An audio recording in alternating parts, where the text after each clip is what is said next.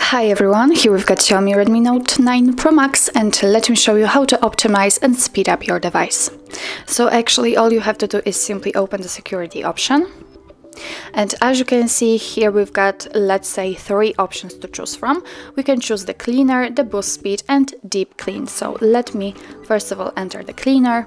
Now let's wait a second because your device is scanning, and as you can see, after a second we can clean our device from cache files and residuals. So let's tap on clean up, and as you can see, the trashes has been removed. Let's get back and let's tap on boost speed, where we can clear the memory. Now your device is counting the cache, and if you are ready, tap on boost speed.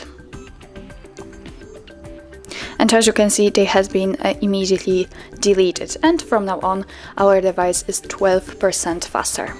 Let's get back and let's tap on the deep clean right here.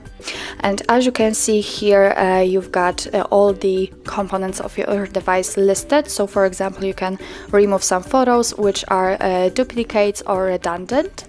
What's more, under it we've got some apps which are rarely used, or we can delete the videos. So it's up to you which area you want to clean. So let me pick, for example, the photos. So tap on clean up. Here we've got the duplicated photos, so let's enter it. And as you can see, here we've got the option, for example, to save the sharpest photos, and the sharpest one isn't marked, so all of them will be removed. If you're ready, just tap on delete. Let's tap on OK.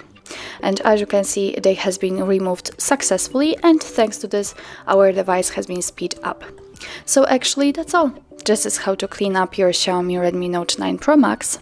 Thank you so much for watching. I hope that this video was helpful, and if it was, please hit the subscribe button and leave the thumbs up.